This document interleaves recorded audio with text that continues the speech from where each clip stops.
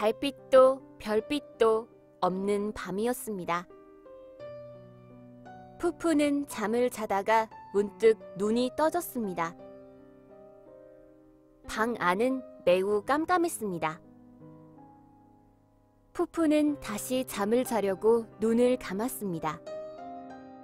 그때 옷장에서 덜컹하는 소리가 났습니다.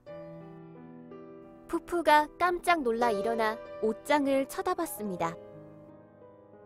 옷장의 문이 저절로 열리고 있었습니다. 푸푸는 겁이 나서 소리를 지르며 방문을 향해 달려갔습니다. 그러자 의자가 날아와 푸푸의 앞을 가로막았고 다른 물건들도 하나둘씩 푸푸에게 날아왔습니다. 푸푸는 침대로 달려가 이불 속에 숨어서 비명을 질렀습니다.